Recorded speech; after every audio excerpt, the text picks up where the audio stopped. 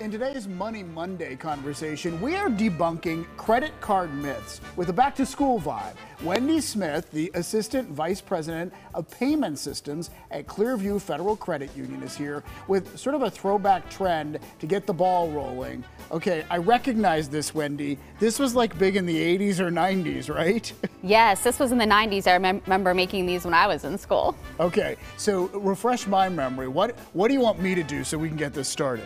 All right, well, this is a fortune teller. Yeah. But since we're not kids in the playground anymore, this actually is going to tell us some credit card myths. Oh, okay. All right. So what do we do first? Pick a color. Red. Red. R-E-D. Now pick a number. 5. Oh, no, 2, like channel 2.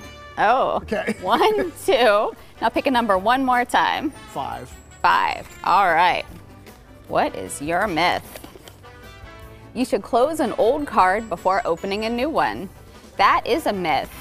All of your open credit card limits actually count towards your total available credit line on your credit report, which can actually help your credit score. So it's okay to keep one open if you're opening another one. Okay, really? How many credit cards is too many? Or is that not necessarily something to be concerned about? Yeah, it's not really something to be concerned about as long as you're using them responsibly. Okay, all right, good to know, because it helps build your credit rating. Right. Okay. All right, we're ready for another one. Yeah, we'll do another one. Green. Pick a color. Green. G-R-E-E-N. A number? A 1. 1. And one more number. 7. 7. All right. Using a credit card will put you in debt.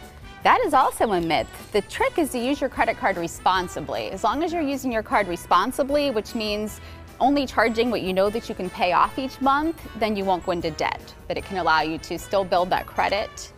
Yeah, there's some real advantages to having a credit card. Yeah. Okay. All right, Absolutely. You have another one? We're going to keep debunking things? Yeah, well, I'm not sure how much time we have, so I can give you a bonus one. Okay, we'll take a bonus one. Another myth is some people believe that if you use all of your available credit, there's no penalty.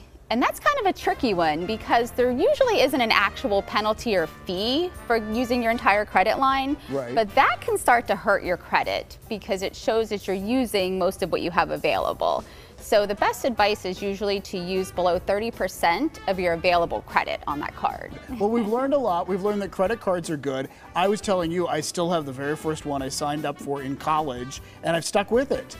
Which is great. Keeping your oldest card is actually also wonderful for your credit because it shows that time that you've had it. Right. What about signing up for cards that offer rewards? How important or beneficial can that be?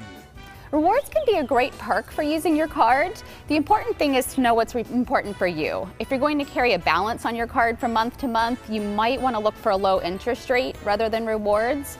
And you also want to pay attention to annual fees. Some cards might have them, some might not. But rewards can also be a wonderful way to, get a little perk back while you build your credit. You've given us a lot of good information and brought memories back with your toy. We like it.